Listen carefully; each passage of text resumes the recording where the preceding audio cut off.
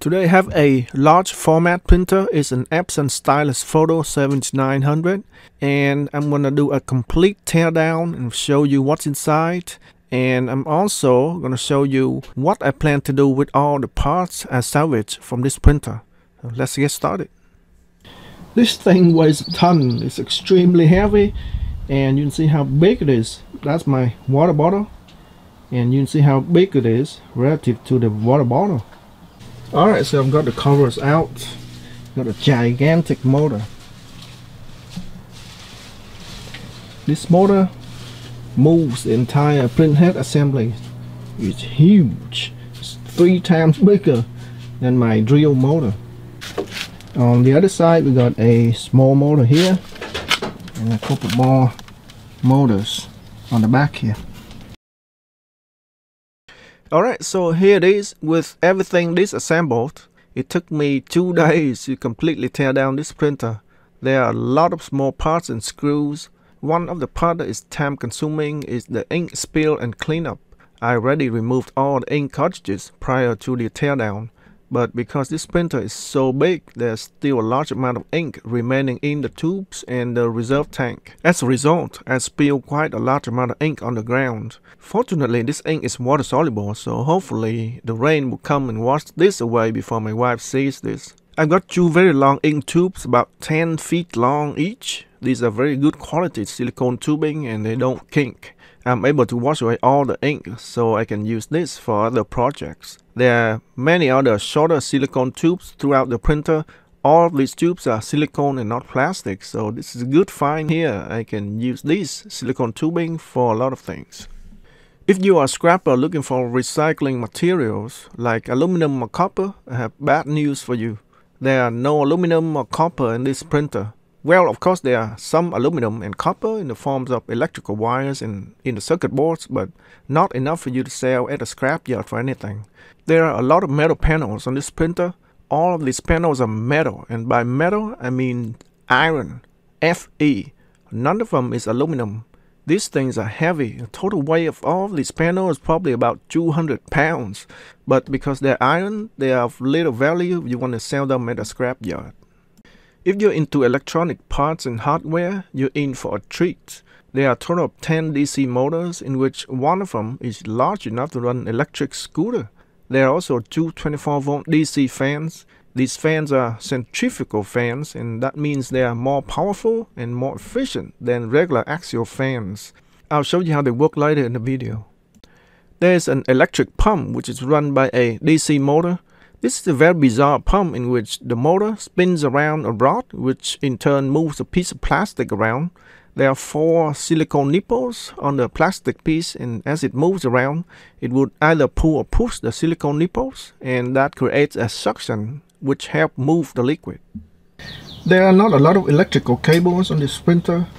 Most of the cables are in these flat ribbon forms, so I guess it'll be useful for projects in which you don't have a lot of room to squeeze the wires in. This will come in handy. So over here I've got 3 very long rods. These are round stainless steel rods, very well built and sturdy. And I also got a hexagonal rod. It's about 36 inches long, about 3 feet long. I've got also other smaller stainless steel rods and also a lot of springs. So the big question is, what am I gonna do with all these parts? Well, there's a lot of things I can do with all these parts actually. It depends on how wild your imagination goes. But let me show you a very few practical things you can do with these parts here. So the first thing we've got are the metal panels. These panels have little scraps value, but because the metal is thin, you can easily cut and shape them for other projects. I've got a lot of ink cartridges. These cartridges have liquid ink in it, so you can basically remove the ink inside here and refill for other printers. This water pump can be used for a fish tank, or you can make a water fountain for your garden. You got these small motors, and These are great for using for RC toys like RC cars or boats or whatever. It's got gears on it too, so it's pretty good, ready to go. This motor here is the biggest motor on the printer. It's for moving the print head back and forth while it prints, and the size is about the same size as I would say the Razer E200 electric motor, so I can probably use this for an electric scooter. You got the motor connected to the 36-volt controller and thumb throttle, 40-volt cobalt battery, and let's try to see if it works. Go ahead. There you go. Variable speed too. It's very nice. So the motor is very quiet. Let me hold the motor. Very quiet motor.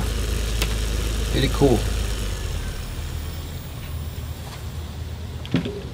Alright, so we're gonna try on this regular Razer scooter. Go. There we go. Very nice. Go maximum. That's very nice. That's cool.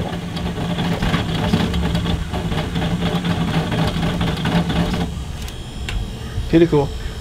So basically this is very simple. All I gotta do is to mount the motor right at the end here and then run the belt through here, and I can spin this wheel. So I've got this hexagonal shape long rod here. It's about 3 feet long, and I'm thinking I can probably use this for making a plastic shredder, where you use this hexagonal shape rod as the axle, and then you insert the cutting blade inside. When it spins, you allow the blade to cut the plastic.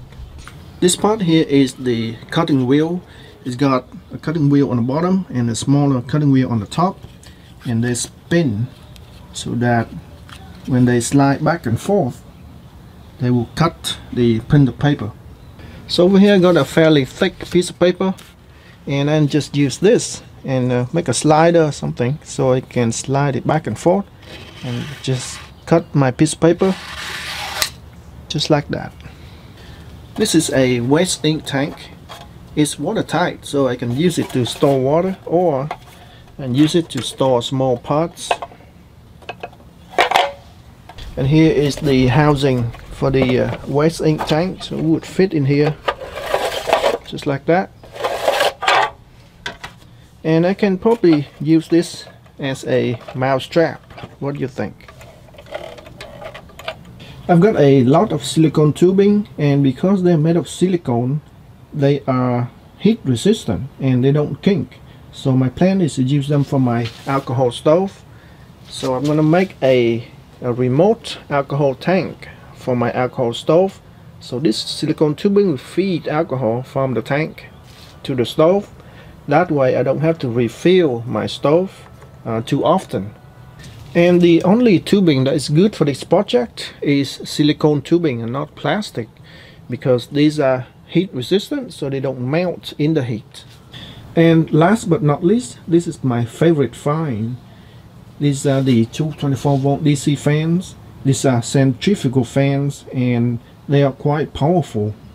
My plan is to make a homemade 24-volt leaf blower using the cobalt 24-volt battery and some PVC pipes. And voila, I'm going to turn this into this. So let me show you how this works. I'm going to connect the fan to my cobalt 24-volt battery here. Extremely powerful. Very, very powerful.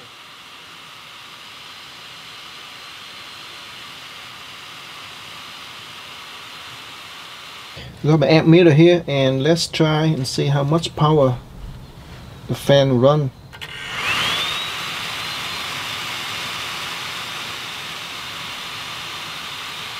.7 amp. 1.8 amp. So 1.8 amp at 24 volts. That's almost 50 watts for both fans. So each fan is about 25 watts. So that's quite powerful. And of course, it doesn't end here. There are so many parts here that the amount of uses you can have is only limited by your imagination. Hopefully in my next projects I'll be able to show you the stuff I would make out of these parts, especially the two 24-volt fans, because I'm pretty excited and confident that I could make a decent 24-volt cordless leaf blower out of it. Until then, thanks for watching and I will see you next time.